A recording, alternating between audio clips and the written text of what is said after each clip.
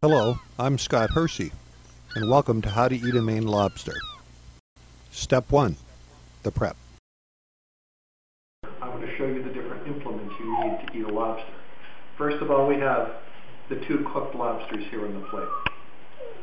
We have the lobster cracker, we have the melted butter, we have the bowl for the empty lobster shells, we have the pick to pick meat out of the lobster. Step 2, the claws. First, we're going to eat a claw. The first step is to break the claw from the body. Break the knuckles from the claw, break the pincher part off of the claw, then you use the cracker to crack the claw. You pull the meat out of the claw, dip it in butter, and eat it. Step 3, the tail. Next, we're going to eat the tail. The tail is one of the best parts of the meat of the lobster. You break the tail away from the body, then you hold the tail in your hand until you hear it crack. Then you take the tail, split it apart where you've cracked it, and pull this big hunk of meat out of the tail.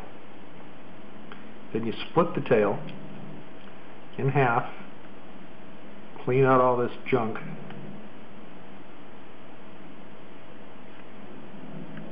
dip it in the butter, and eat it. Step 4, the knuckles and legs. You've eaten the claws and the tail.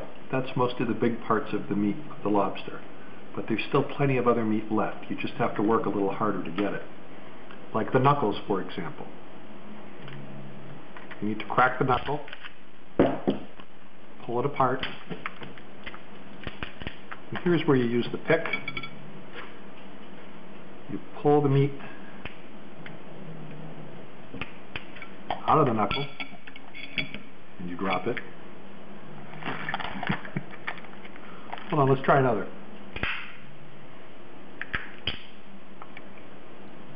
See, you work a little harder. There's plenty of good meat.